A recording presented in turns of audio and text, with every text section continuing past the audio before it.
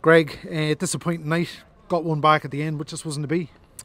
Yeah, no, it is. Look, it is disappointing. You know, it's not the start we wanted. But I think, you know, there's a lot of new faces in around the team, and you know, I think it's naturally going to take a couple of weeks to gel. And I think, you know, we showed more positives in terms of our performance, even though we lost the game versus the first week against UCD. So I think there's positives to take. You know, I think a couple of cheap mistakes has cost us there, and you know, we just got to dust ourselves off. 2 home games to look forward to now, and you know, we're all determined. We're all putting our best foot forward to try and make that right. Yeah.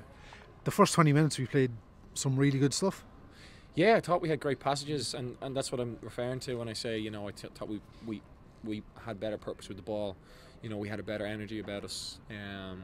Just more purpose overall in comparison to last week. And you know, it's just a couple of cheap mistakes that have kind of sucker punched us. You know, especially we have the momentum 1 down in the second half, and you know, we just get robbed, you know, for whatever reason. So you know, we'll have to look back on it. We need to tidy up those little bits and pieces, but I don't think we're a million miles away, and I think, you know, there's a lot of positives that we can take from that.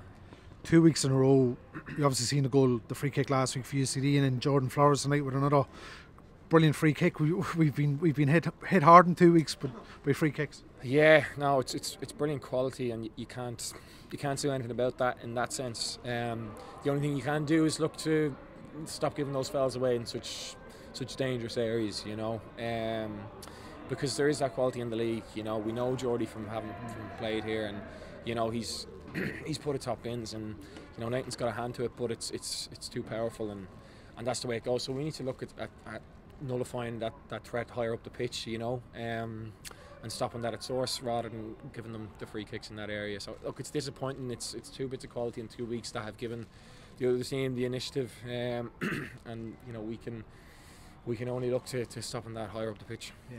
You say a load of new faces. Obviously 3 new players in this week. Johannes come on, I think, took his goal really well and showed real glimpses of what he might be able to offer. Yeah, he was sprung from the bench early, so it was, you know, it was difficult from the first half to get the grips. But I thought in the second half he really came on.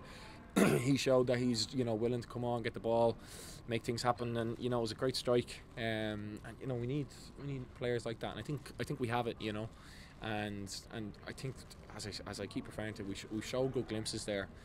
We just need to make that on a more consistent basis, and I think we have a lot to look forward to. It was a bit of a topsy-turvy week in terms of new lads coming in Monday, Tuesday and Wednesday. A full week now to prepare for 2 back-to-back home games, so I'm sure that'll do the group the world of good. Yeah, look, you know the way this league can go. Friday, Mondays, you know, a lot can happen, and 2 wins under our belt can really change the narrative and things. So we'll be ready to go. We'll be hungry to go and get points on the board and make things right. So we'll be looking forward to a good week of preparation ahead. Yeah.